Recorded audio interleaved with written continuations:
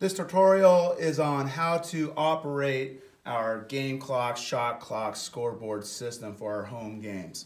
So the system most likely will be turned on for you, but if you have to turn it on, we let it initialize, and then it's going to come up say installed sports, and we have only water polo. I'm not sure if you can read this on the video. It says water polo. We just hit enter, and then it comes up with a game. All right. Now you may be coming in between games. So how do you start a new game? Well, you're going to go to menu, click the menu, the green menu key. It gives you a bunch of water polo settings. You're going to go to the one to the right, which says new game. So you hit the 6 key, which is a little right arrow. It says new game. You hit enter. Then it says, do you really want to start a new game? Because you're going to erase the other game that you were in. And you say, yep, we're ready to start a new game. And then it gets you set up, period 1. You're at 7-minute quarters, ready for a varsity game. But wait a minute.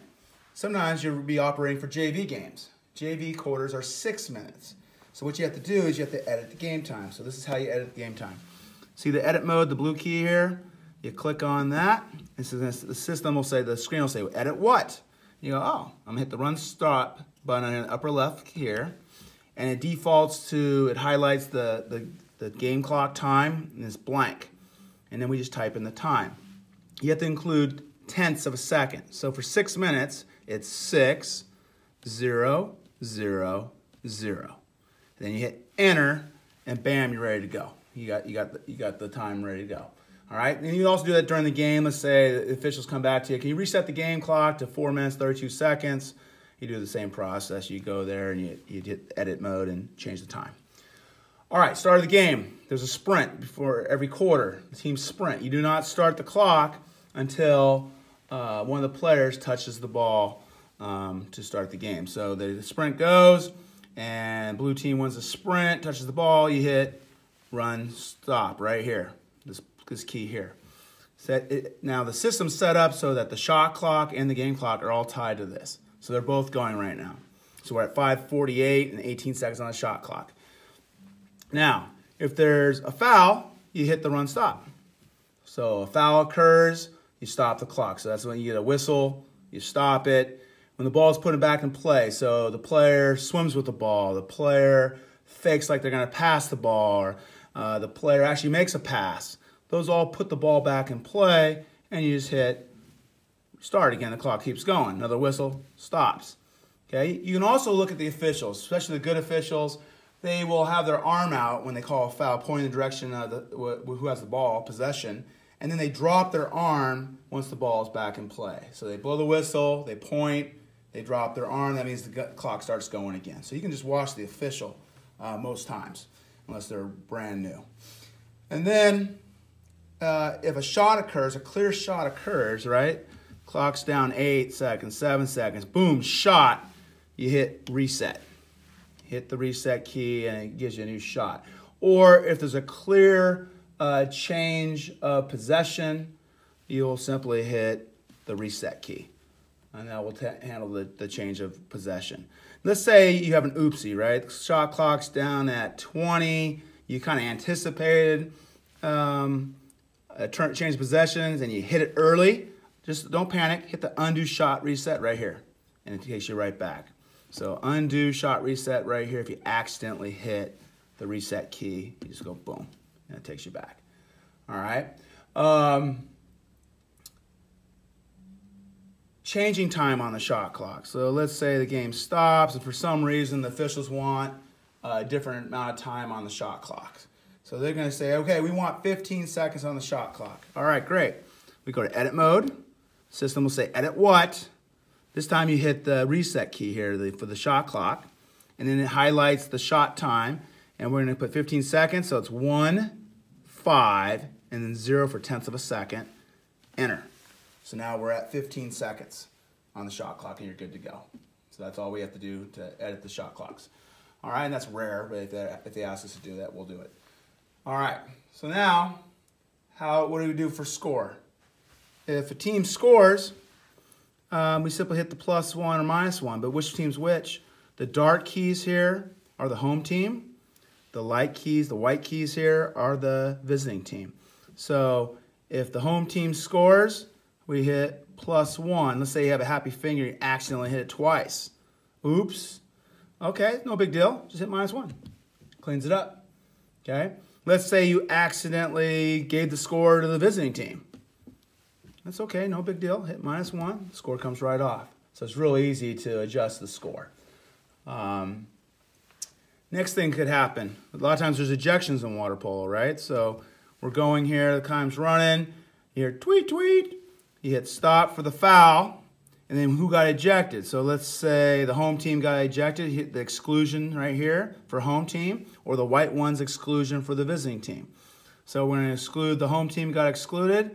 I click this key, the ball's back in play, and you do it. You'll notice the shot clock will go to 30 seconds. That's the rules of water polo. So if there's ejection, you get a new shot clock. So the shot clock went back to 30 automatically without anyone hitting reset.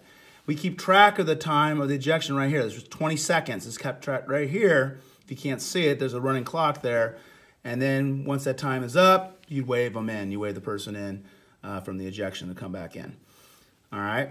Now, occasionally, it's rare, sometimes you have 2 ejections. So let's say player 1 is ejected, pause here, eject, new shot clock, we're running it, it's keeping track of that player. They throw the ball inside to the post, and we foul another guy.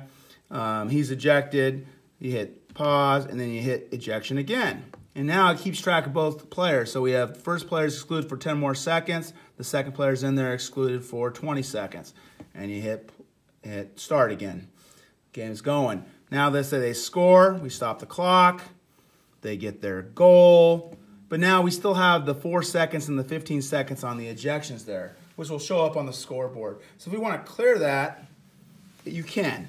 So above the exclusion, you'll see clear exclusion A, clear exclusion B. So I just hit those buttons, clear A, and if I had 2 people out, I clear B as well. And then they're taken off. If you forget to do that, no big deal. Really no big deal. It's just that time doesn't do anything to the game. It's just, it's nice to clean it up if you can. All right. Operating timeouts. So in water polo, we get 3 full timeouts and 1 30-second timeout for our league game. So the clock's running, and the team calls timeout. There's 21 seconds on the shot clock. Do not reset the shot clock. That's their time they have left on the shot clock. But then they call a timeout. So then you can give them you got to find out, is it a partial timeout or a full timeout? The ref will tell you. If it's they'll say partial timeout, which is a 30-second timeout, or they'll say full timeout. Full timeouts are 2 minutes. So let's say it's a partial timeout for the home team. You click this key. If it's partial for the visiting team, you click this key here. So when I click it, it automatically starts the countdown. So as soon as they tell you timeout, you know who it is, you click it, and then the time starts. So then you can tell the official when the time is up, and they'll blow the whistle to bring everybody back and start play again. All right? If it's a full timeout, same thing, but then you have 2 minutes in the clock ticking down, and so you know how much time there is there for that. All right. I think that's about it. Wait, one more thing. Operating time between quarters. So you end a quarter. Let me edit the game time here. Edit game time, and let's make it to enter. All right. So now I'm going to hit start. Okay, time ran out. Okay, so to go to the next period, you hit this little period key here, yellow key here, period. It takes you to the next period, which has the time in between periods, right? So it says 2 minutes. So then you hit start, and it keeps track of the time. At halftime, it gives you 5 minutes. Now, occasionally, the teams are ready to go less than 5 minutes, and the officials are ready to go, and they're ready to start. So if they give you that situation, and it says it's waiting for the countdown all the way, we simply hit stop the time, and then we hit the period, and it takes us to the next quarter right away, ready to go. So we're at the next quarter, ready to go. If it's a JV game, we do have to edit the game clock from 7 minutes to 6 minutes again, and that's it. So it's a nice, small system, can be operated by one person. You also have the option to team up with somebody and operate, figure out who's got what responsibilities. A classic would be let one person manage the shot clock. So they just sit there and just hit the reset button, and the other person does everything else. Or maybe they do shot clock, and then they do the exclusion. So you guys can kind of manage who's going to do what parts. But it can be just done by one person, and sometimes people might prefer to just do it by themselves. It might be easier versus having somebody else as a team. So depends on your situation. But anyway, I'm hoping this is easy enough that people will be able to volunteer and operate our system during our home games. Thanks for watching the video, and have a great day.